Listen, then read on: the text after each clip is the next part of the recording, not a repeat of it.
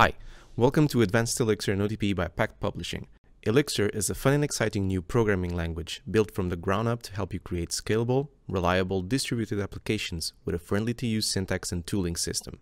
I'm João, and I'll be your guide in this learning journey. Before we start, let me tell you a bit about myself. I'm a software engineer with 8 years of experience in building complex distributed systems and applications for the banking and telco industries. Over the last years, I've developed a passion for functional programming, and in particular Elixir, which I've discovered about 2 years ago. I've been using it since to develop and maintain production systems at the company I'm currently working at. I'm also an avid learner and enjoy doing photography and small electronics projects in my spare time. And without further ado, let's take a look at the course overview. This course is designed to help you learn and understand advanced concepts regarding the Elixir programming language and is divided into 8 sections. On sections 1 and 2, we'll continue where we left off in getting started with Elixir and dive deep into Elixir collection data types with streaming computation and protocols. On section 3, we'll introduce the most important concept in Elixir, the process. Processes are the building blocks of concurrent applications in Elixir, and it's very important that you learn to use and master them.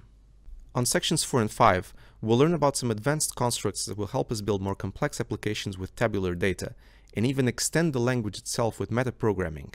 And finally, our last 3 sections, 6, 7, and 8, will be all about the OTP framework, and it's there that we'll learn how to build proper Elixir applications with a powerful set of tools. At the end of the course, you'll be able to use Elixir data structures more efficiently and be able to solve various complex problems with them.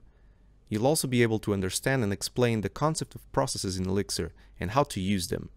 Finally, you'll be able to build complex applications using the OTP framework in Elixir, making use of all you've learned before. As prerequisites, it's advised that you've had some previous exposure to functional programming and be somewhat familiar with the Elixir programming language, as there will be no introduction to the language per se in this course. If you don't know Elixir syntax and would like to know more, there's also Getting Started with Elixir by Pact Publishing, which I recommend taking a look at. Finally, in order to do the exercises by yourself and try out the code examples, you'll need a relatively recent version of Elixir installed. Version 1.4 at minimum, though 1.5 or above are strongly recommended. I hope you enjoyed this course and find it useful, as Elixir is definitely one of the most exciting languages out there.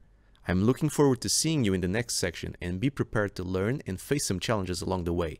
Now it's up to you.